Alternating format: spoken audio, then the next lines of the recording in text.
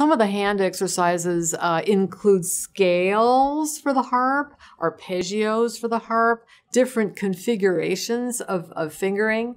And on harp, we only use the first 4 fingers of each hand. So we don't use the little finger because it's a little bit weak. It's much weaker than the other fingers.